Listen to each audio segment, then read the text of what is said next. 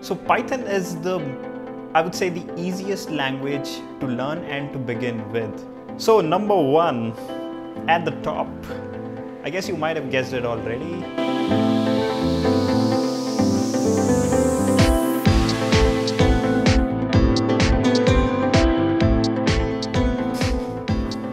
Hello everyone, so my name is Gaurav and welcome to 100 GB, where I talk about software engineering, technology and stuff I care about.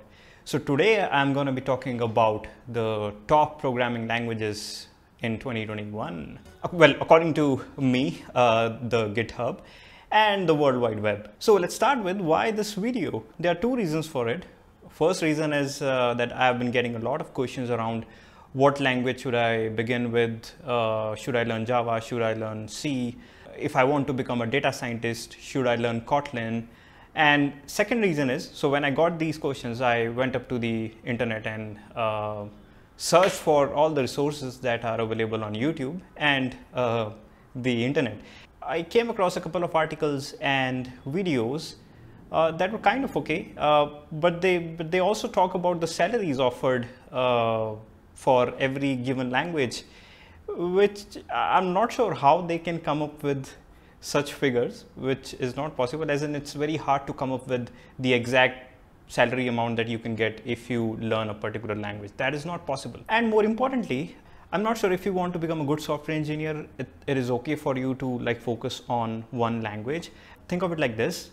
If you want to become a CTO in a company, do you think language will matter to you? Anyhow, let's begin with the top languages. On the number 7, we have Dart. Well, Dart is an open source language and it is actually optimized and structured around writing UIs. It was developed by Google. Well, these days it's pretty famous just because of Flutter, as in the primary and the secondary use case is just Flutter. And in case you don't know, Flutter is the most popular cross-platform technology out there right now. And Dart is how you do it. Well, one thing that amuses me about Dart is it is relatively a new language, but it is still among the top 15 languages in the rank list provided by GitHub for 2021 Q2, which is actually pretty astonishing. So on number 6, we have Golang. Golang is very famous for its simple and modern structure and still being very fast. You can think of it like a native alternative to C or C++, well, primarily C. It compiles faster than C++. It provides a decent garbage collector as well. It is simpler than C++ as far as the code is concerned. So again, it was developed by Google in 2009. And since then, it is being used in a lot of high-performing web applications. Well, primarily the use cases involved the web applications where some kind of advanced concurrency is required. Because of the concurrency constructs provided by Golang, like Go routines and channels, and a lot of other places where originally C and C++ were being used. So on number 5, we have Kotlin. So Kotlin is actually the most versatile language I have ever seen after JavaScript or TypeScript. So you can think of it like an improved version or kind of a syntactical sugar over Java, which it is not, because it requires its own compiler and it eventually compiles to the Java bytecode.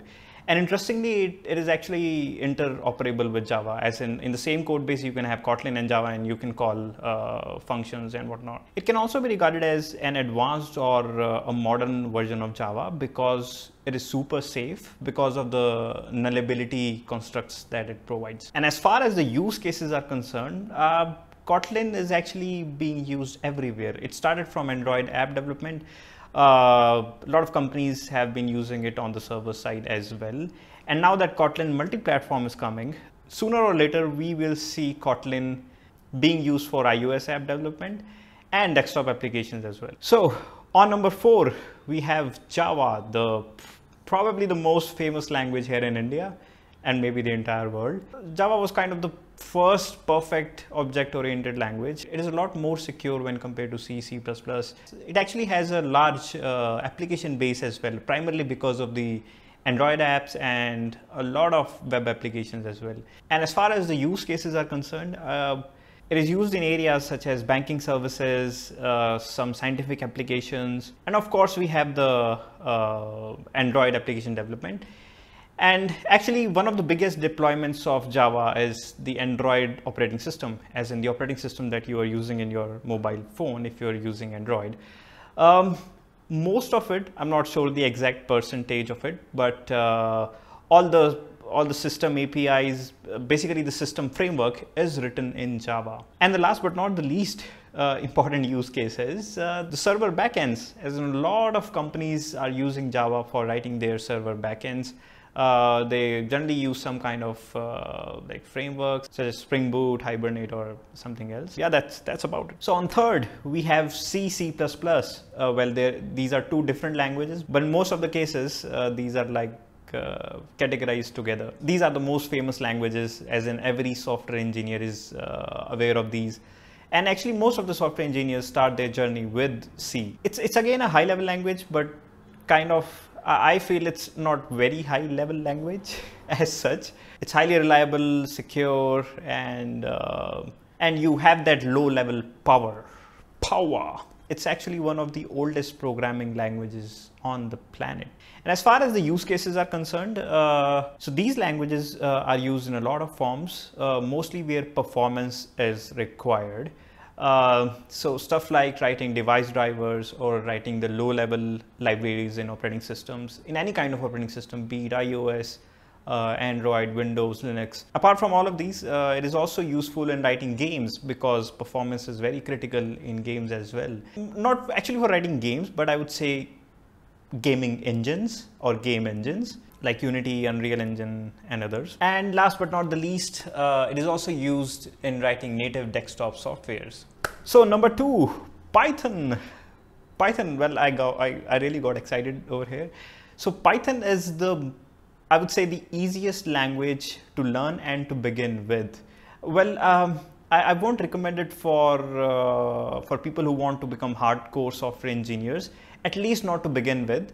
But for people who are not software engineers, like data scientists and others, Python is a very good language for them to like begin programming and doing some crazy stuff. It is not very performant when compared to C or C++, but the fact that everything is very easy with Python is actually very popular. So interestingly, Python was developed somewhere around 91 or 92, which means it's pretty old. So as far as the application of Python is concerned, the application ranges from like artificial intelligence, machine learning, scientific and numeric applications. And Python is also used by a lot of companies on the server backends as well. All in all, you can do anything in Python. That is the kind of the flexibility that you get along with Python. So number 1 at the top, I guess you might have guessed it already. It is JavaScript and TypeScript. So the first JavaScript engine was created in 95 or 96 as part of the Netscape Navigator. So Netscape Navigator was a very popular browser at that time, in case you are not aware of that. So it started as a language using which developers can build advanced features on their websites, and more or less it is still being used in the same way. And TypeScript, what is TypeScript? So TypeScript is kind of a modernized version.